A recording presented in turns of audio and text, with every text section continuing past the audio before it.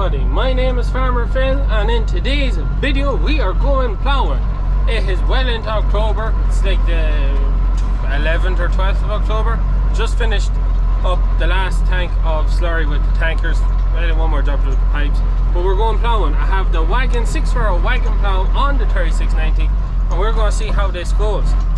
Uncle Ian has gone out and he's just finishing off a bit of ploughing with the 4 Furrow, and then he'll be matching up on me and we'll be seeing how we go. This is a long plough. Hope I don't get caught on my mother's fence. No, I think we're okay. You may see the panels are off one side. We're dismantled the rads, blew them out, and we tighten the viscous fan. We thought we had 3 other viscous fans in the shed, all off other 3000s, and I think one could be off an 81 series tractor, but the viscous fans are all different. So I have to go buy myself a viscous fan, which is fun because they're not cheap. But we have it tied or secured, or I don't know what way Father Phil done it, but he has it done. There's a good flow of air going through it now, so hopefully, fingers crossed, we've no more heating issues. That's why we left the panels off, in case we do, just so that we can gas, not have to be taking panels off and whatnot. So as much as I'd love to have the panels on it, we just took them off just in case something else goes wrong. But we should be good. We're gonna go actually get to give this a good old test out. Just the one field of ploughs, that's all we're going to get done. But yeah, looking forward to this now. Hopefully all goes to plan. So we're out here now in the field, and that's where the veneer is going to be lying till we figure out what we're doing with it. The rake is waiting to go to a shed, same with the trailer. The field around the gap where we were bringing out muck isn't great, but the rest of the field should be fine. So what I gotta do now is turn my tap here so I can turn the plough. Now I can turn the plough, and we see how this goes. We're gonna start bum headland and plough to the top headland. Reason for that is every year you swap sides, so you never plough the same side twice.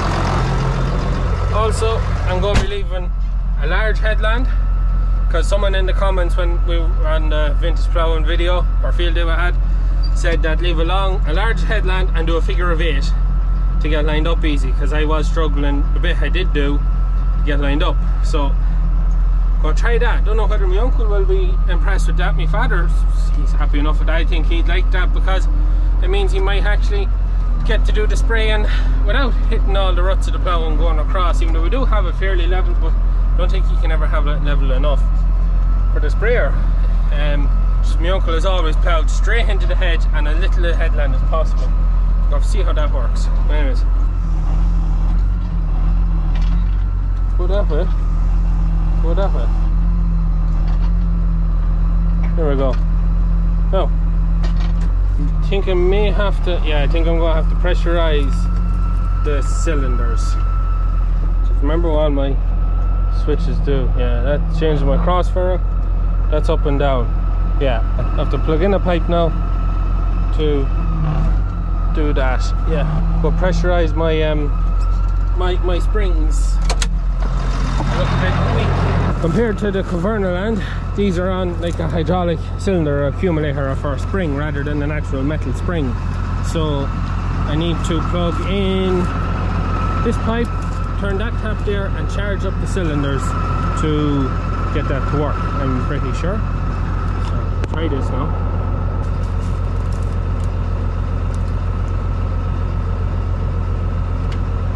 So I think we're ready now, so get back into position now. The first run.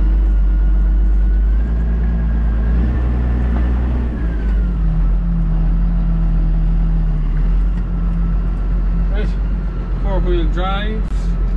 Here. Right. Down the front furrow, down the back furrows.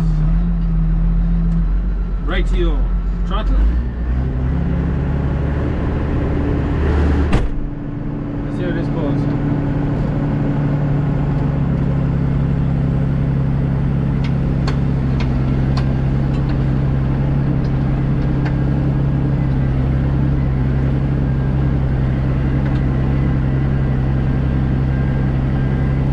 Something else you may tell is I'm using my up and down lift buttons rather than my draft control. That's because the draft control isn't working as good as I need it to be working. So I'm working off the up and down because I just find it a little bit more precise. That's why I'm doing it. But it seems to be going alright. A little bit sticky. A little bit sticky now, but I think plowing pretty good here now. Mightn't just be plowing the middle furrow, the furrow in front of the wheel.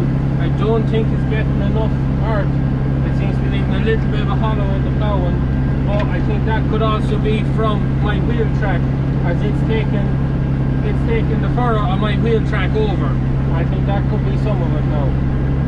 And it's just because I'm going down into the ground a little bit, that's taking some of the clay away, and it's just not even the right wheel track.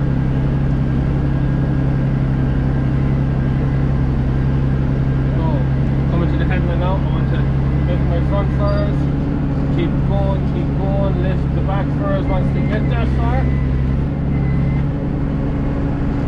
Right. And get turned.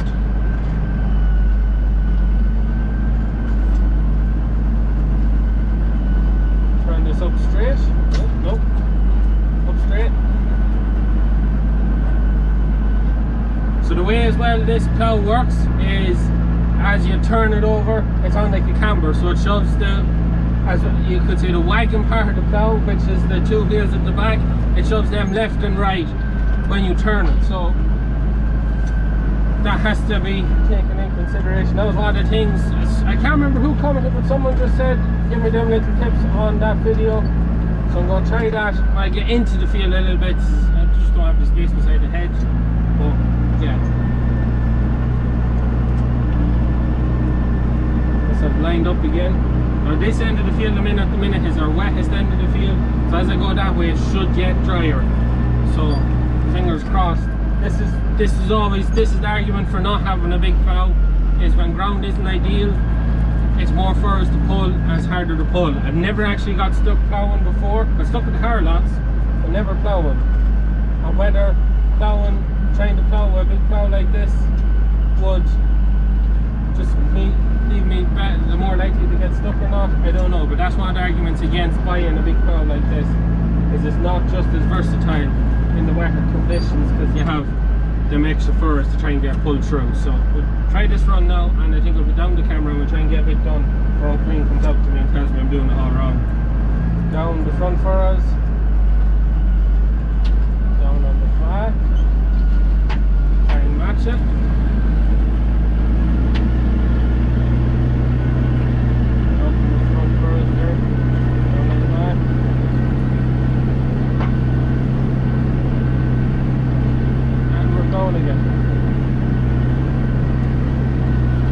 Also, one of the things that's not helping me as well is the plough isn't bright, so you can see yourself the clay sticking to the board, so it's not just lighting through the ground as well. But plowing alright. The only just that furrow in front of the wagon plough wheel, it's the only furrow I think that's not matching that nice. The back furrows could be going a bit too deep as well, maybe. Them 2 runs now is the same as 3 runs with the 4 furrow plough. That's one of my arguments for getting the plough like this. Great. Lift up the front furrows. Lifting up the back. Keep going. Lift up the back furrows. Not very easy to get it all to match up right. On the 6499, if I was to put this on it, there's a whole set of Datatronic stuff you can do for the hydraulics to try and match that up nice, but I don't have it on this tractor at all. Manual. So there I go. Put away the camera. I'm going to try and get a couple of runs done, get me out from the hedge a bit, and we'll see how it goes from there. So getting on pretty well now. Just through the all from the veneery to the rig. Absolute shithole. No two ways about it. Fierce hard to get turned, just with how that was going, and we're plowing away very nicely at the minute. So we are. All the furrows are matching up pretty well. The only furrow that kind of lets me down every now and again is the furrow, as I said before, in front of the wagon wheel. It's plowing fierce well. Just kind of getting the hang of my headlands and everything. Uncle Ian is waiting at the top. I don't know whether he's going to come and join me or not. He must have the top field done. So I'm tipping away here nicely. Just doing nicely now. Tractor's not giving me any trouble. There's no overheating or anything. So I'm happy out now. I should have no bother getting this done. And I get Bro to come out when I get on to kind of a longer run up that way. I think it's the time to get him out.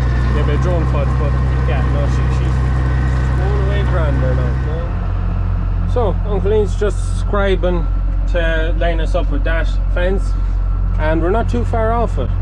So I go out of the way and let Uncle Ian plough out that. I go down to the other end of this and plough up to follow that scribe in and match in with his.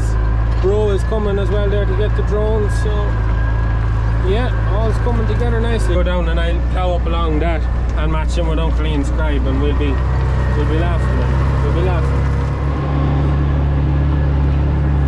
So Uncle Ian has joined in now.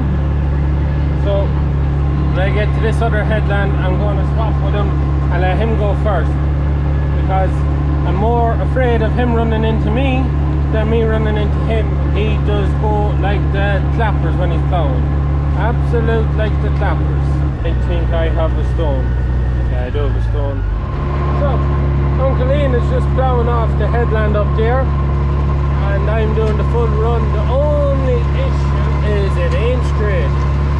Uncle Ian, maybe he got a bit distracted marking the scribe, but it quite literally goes that way and then it goes that way. So yeah, there's a banana in the middle of the field, which may or may not suit, as the top hedge is a banana too in the same. It goes that way and then it goes back that way. I'll have to wait and see, but I'm flying along here. Flying along. Bro is beside me. Wait until Uncle Ian gets finished there to come back and join me in the line to get some top class drone footage. But yeah, we're flying away here. Getting a little bit hard to match Uncle Ian's furrow on one side. I may have to make an adjustment to my check chain again, even quite a larger scrape than I am. I'll do that when I get this turned. This end of the field is a bit sticky, where Bro was spreading down.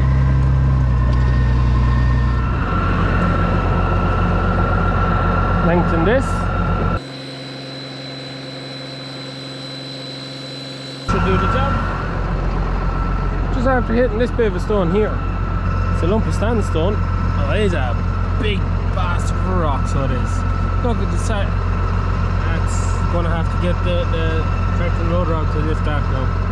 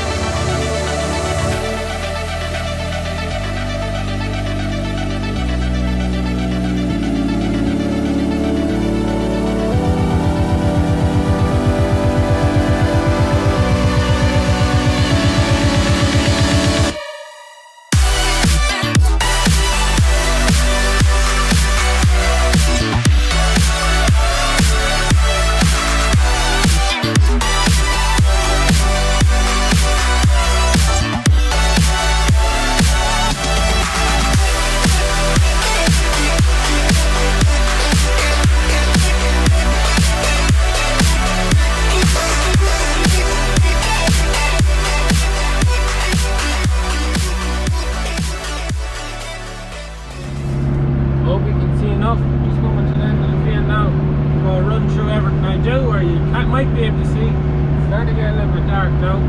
So we start coming to the end of the field, drop down, it's up the front, turn off the diff, hit the back, and swing it.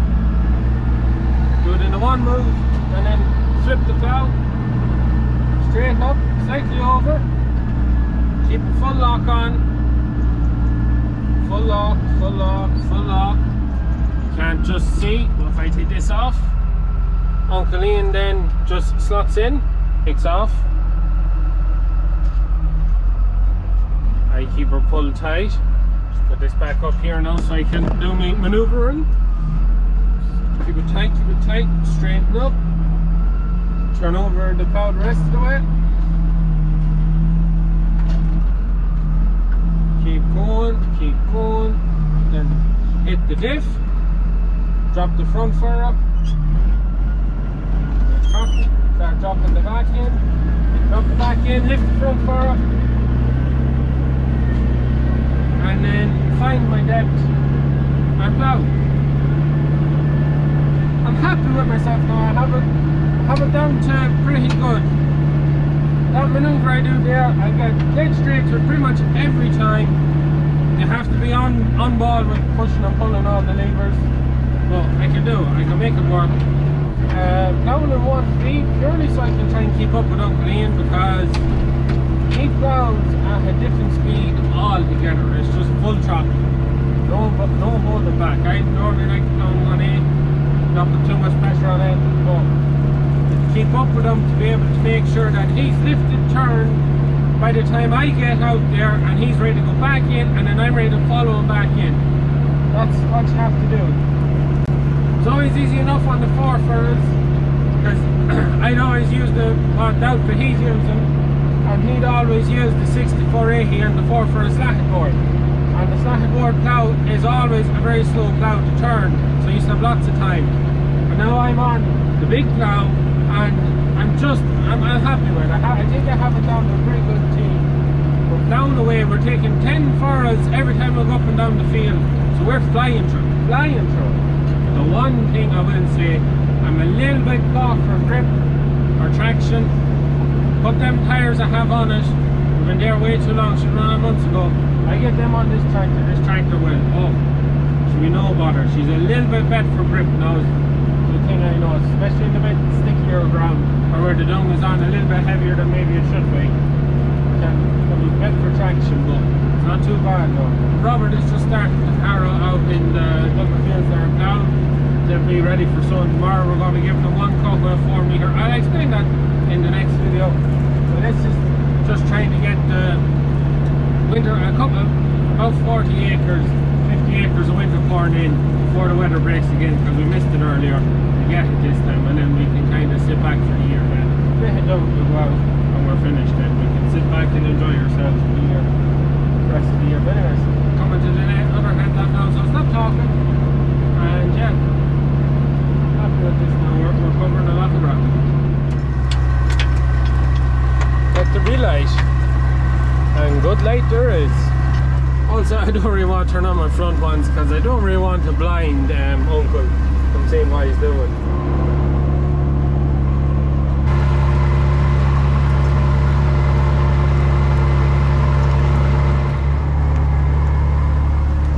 So, it is the next morning. We finished up there at it was 9 o'clock last night, and back at it now. So I have to the hedge, and then there's a good bit of short ground at that side, because the hedge goes that way and then turns back that way. They have the field out there harrowed, ready to be sown, and they're moving on to harrow that one. And yeah, that'll be a separate video when I get to that end of the job. But yeah, everything's going fine there, so we will take it over here and we'll knock this bit of ploughing out of it.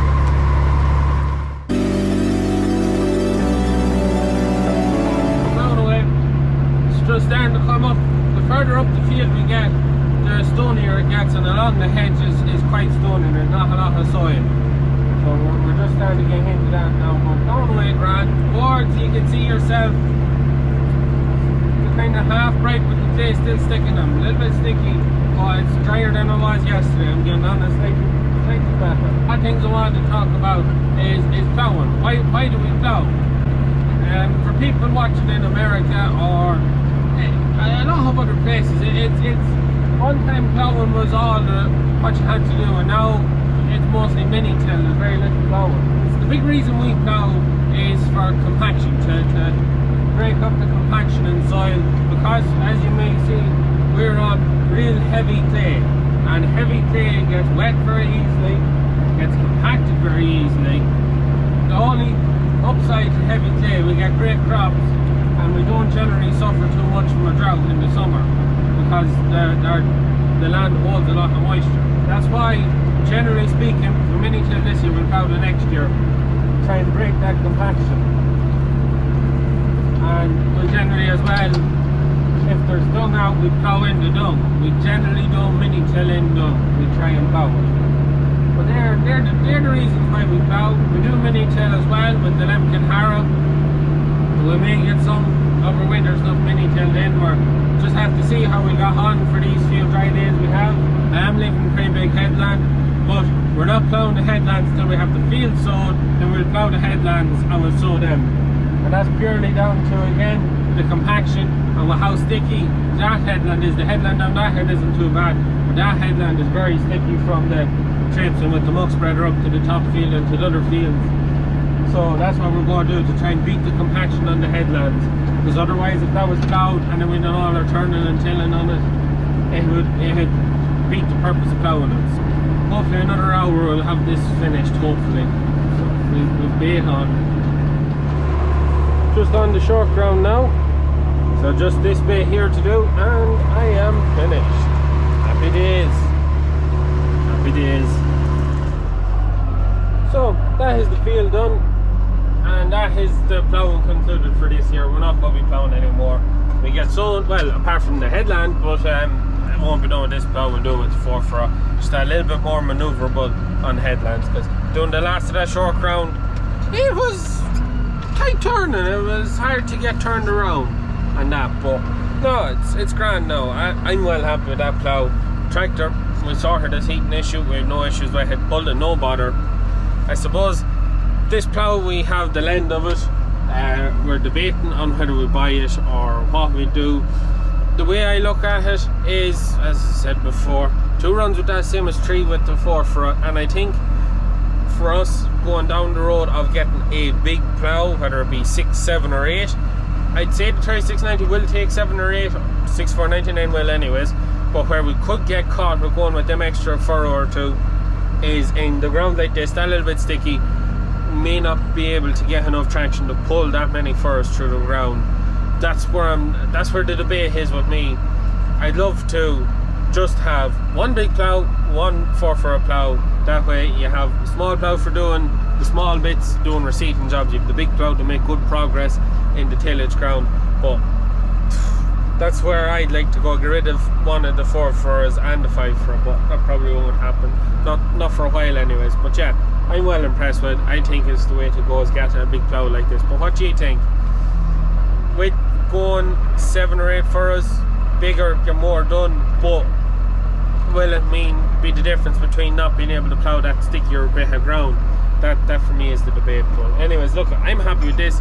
I'd like to think that we get one of these sometime. Just it speeds up the job. But anyways, look, I'm going to leave it at that for today's video. Hope you enjoyed it. We'll move on now to getting winter corn in. That'll be the next video, and 3690 bit of blinder as always. But anyways, hope you enjoyed today's video. That is it for me. Please like and subscribe to the channel. Good luck.